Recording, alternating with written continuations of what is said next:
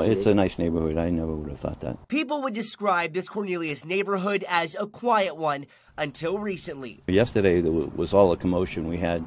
There must have been 40 people out there. Friday night, police searching for 11-year-old Madalina Cojocari and investigating her home for evidence.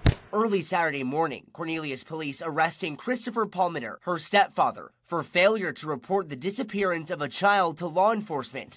Just hours later at 10:15 a.m., her mother, Diana Cojocari, also taken into custody. It's very concerning that something like this could happen, that it was so close to us. Neighbors puzzled by the news, some telling us the family kept to themselves. Well, I would assume that they are suspects. Quentin Williams, former FBI agent and investigator, says the timeline of events isn't adding up. Madalina was last seen on November 23rd, but weeks later was reported missing to the school on December 15th, 22 days later. You would assume that the district would ask after a few days, because they send notes home. And now in the digital age, we all get emails when our kids are out of school for one day.